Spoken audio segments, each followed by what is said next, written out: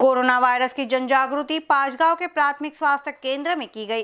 यहां पर मरीज 1 मीटर के अंतराल पर खड़े दिखाई दिए। इस मौके पर हर कोई पालन करता भी नजर आए।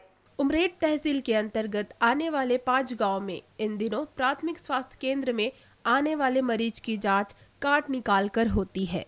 अब तक HPHC में कार्ड निकालते समय भीड़ होती थी, लेकिन जब से कोरोना वायरस को लेकर जन जागृति की जा रही है, तब से लेकर आज तक HPHC में आने वाले मरीजों को 1 मीटर के अंतर पर खड़ा किया जाता है।